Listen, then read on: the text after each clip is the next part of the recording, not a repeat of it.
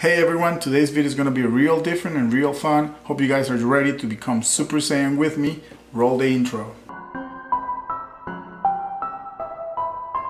Hey everyone, it's your boy Eric once again from Eric's Illustrations videos for the Commotion media.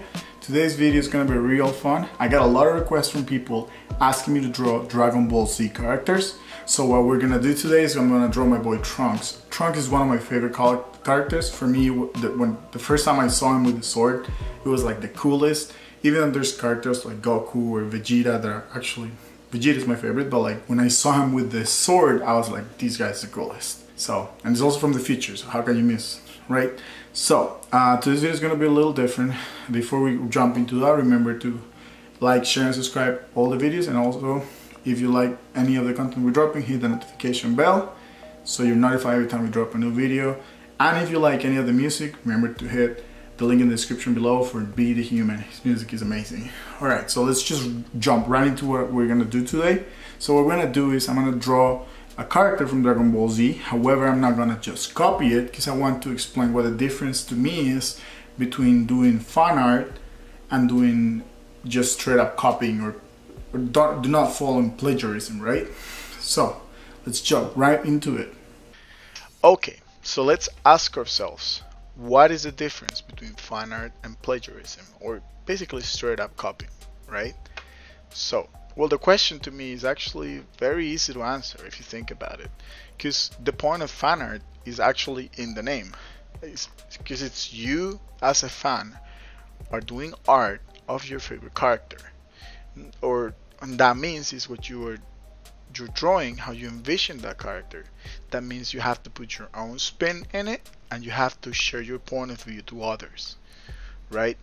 And that doesn't mean you cannot use reference for the character.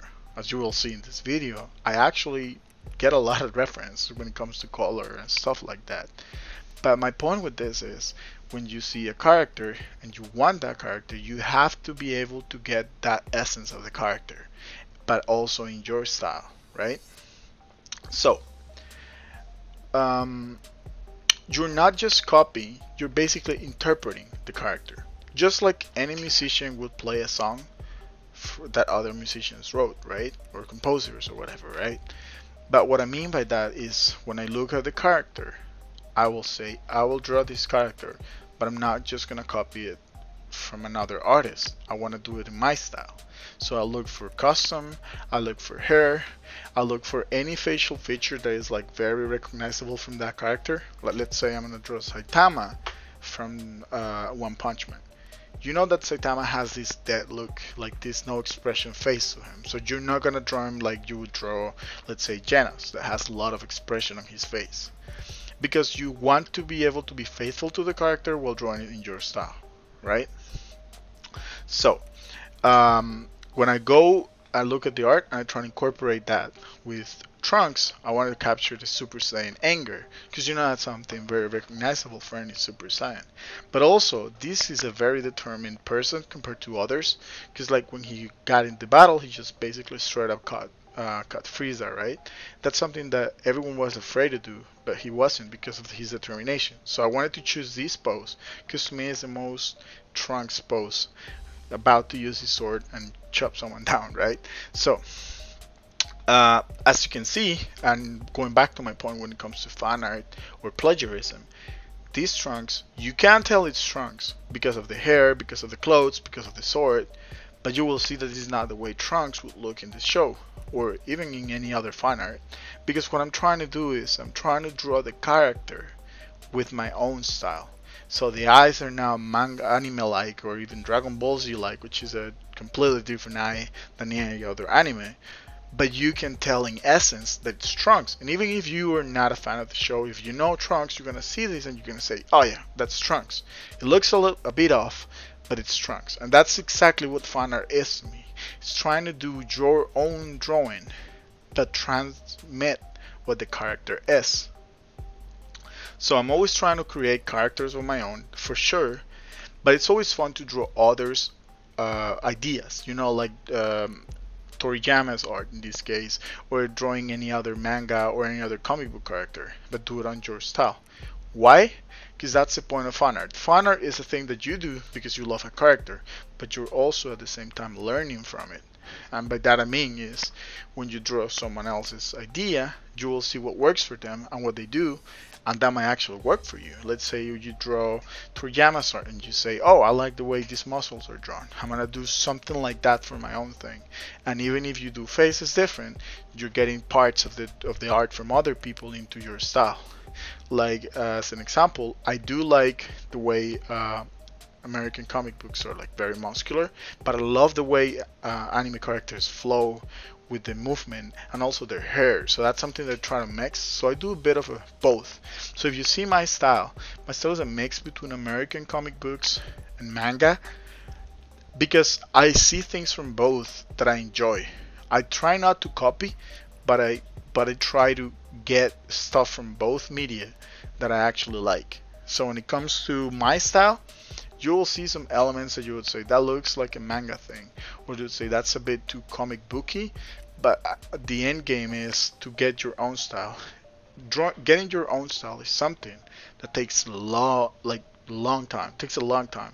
To me, it's been years, and to me, after almost my whole life of drawing, my style is something that started to come out in the last few years, even months.